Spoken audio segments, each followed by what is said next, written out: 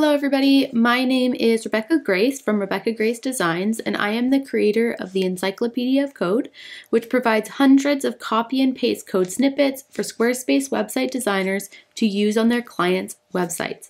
Today we are going to be talking about Squarespace SEO, specifically 4 things you can do to rank #1 in Google in 2022.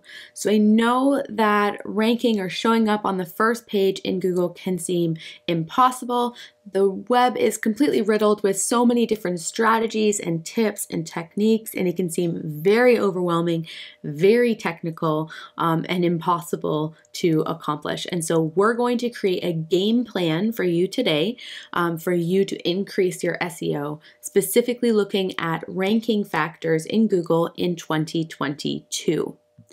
So the very first step that I want you to do is go to Squarespace's SEO checklist. And I've linked this below the video, but you can also find it by going to Marketing, SEO, and they've got it linked right there, their SEO checklist.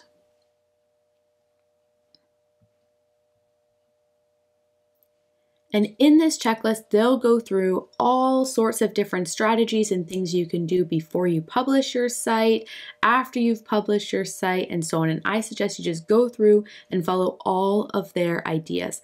I particularly want you to pay attention to content best practices.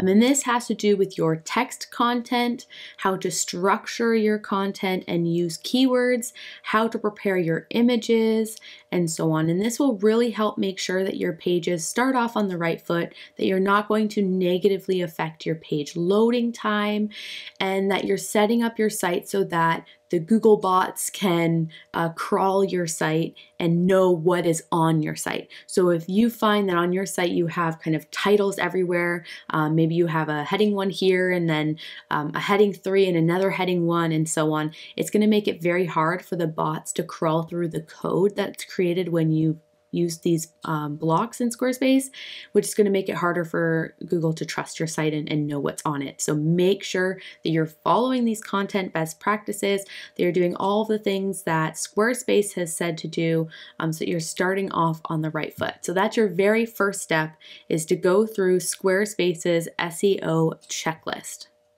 Now that we've got the basics of SEO out of the way, we're going to look at Google's ranking factors. And this is an article by First Page Sage, and they have done this big study on the Google algorithm. They've been doing this for years, and they've published what they believe is the 2022 Google algorithm ranking factors.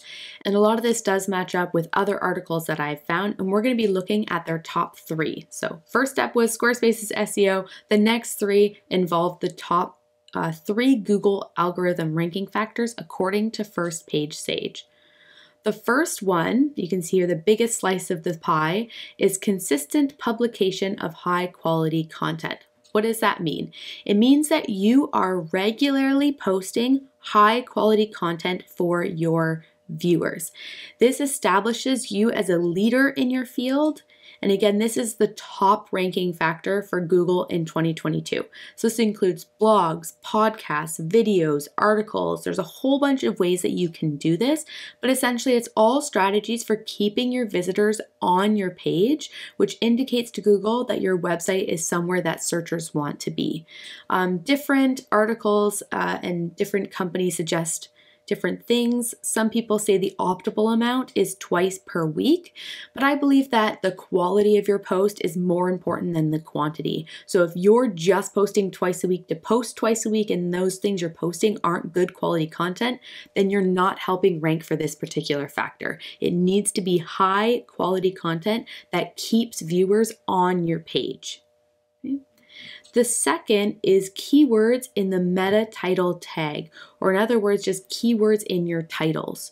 So you want to make sure that you're spending some time building a list of important keywords to rank for and which are important for your ideal client. And then you're going to use these throughout your site. So specifically in Squarespace, you're going to be using it on the page, in your headings, specifically in your titles, as well as in your SEO titles and descriptions. So if you go to pages, you'll see all of your pages and things listed here. You're going to click the gear icon next to each page, and you're going to fill out this SEO tab here with a title and description. Now, are you just throwing any sort of title in there? No, you want to be very specific and really take the time to think through a title. So what makes a good title? According to CoSchedule and a couple other articles, they suggest sticking to a 55 character limit.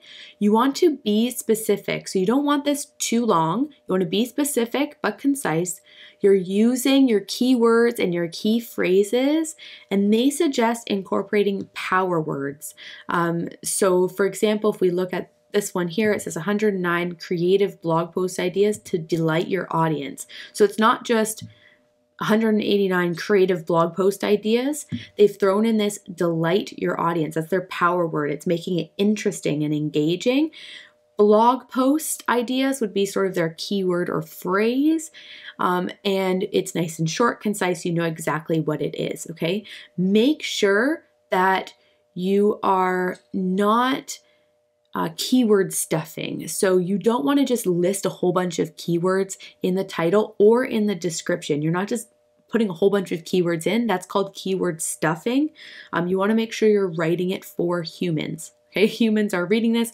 Make sure you're writing it for them, and that you're not being too kind of clickbaity, so that whatever you post is actually what they're going to find, or else when they click over to your site, they're going to automatically click out of your site, which is going to harm your SEO. So make sure that the title you're using is specific, concise, it relates to your post, it's appropriate for your post, but it uses some keywords and it's interesting, using some power words or some interesting words in there to really engage people into your content.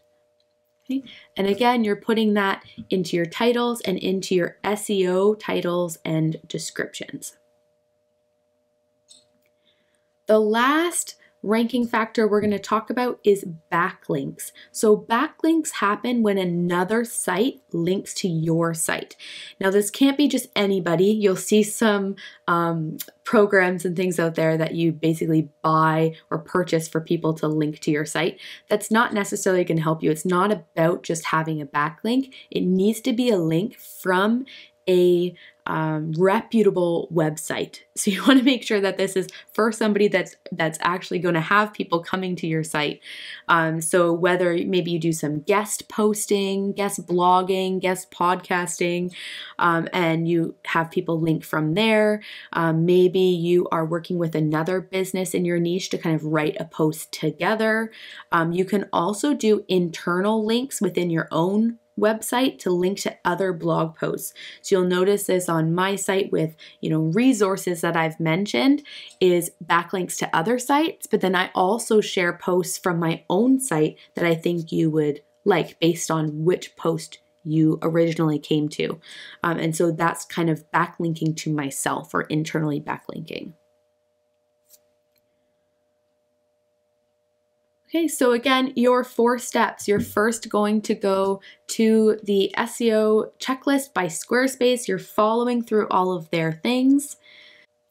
And your next 3 steps involve the top 3 Google algorithm ranking factors by First Page Sage. And that is consistently, regularly posting high quality content for your ideal clients to get them to your website and keep them on your page. You're making sure to put keywords in your titles on your page, in your content, and also in your SEO title and description. Okay, and you're making sure that these are keywords and phrases that people will be searching for, but you're not keyword stuffing. You're still writing it authentically for humans and using some power words to really draw them in. And finally, you're going to be working on getting some backlinks to your site, getting other reputable sources to link to your site, whether through guest posting, blogging, and so on, or also including some internal links to other posts and things on your site. And those are your top 4 steps to rank #1 in Google in 2022.